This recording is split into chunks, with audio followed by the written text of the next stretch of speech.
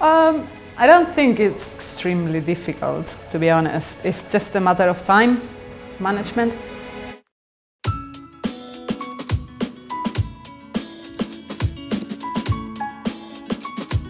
Hi, my name is Irene. I'm studying clinical exercise physiology in LJMU.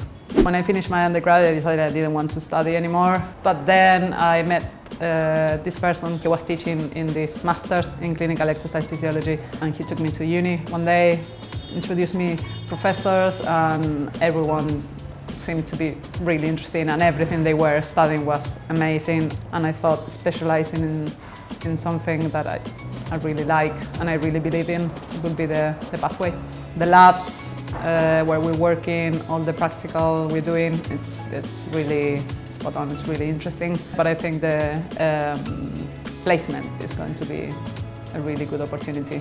I'm going to start my placement in July in Liverpool Heart and Chest Hospital, and we're going to make a case. We have to follow a case study to actually apply everything we're learning. Everything I can say about Liverpool is that it's great, people are really friendly, and I found it like a second family here.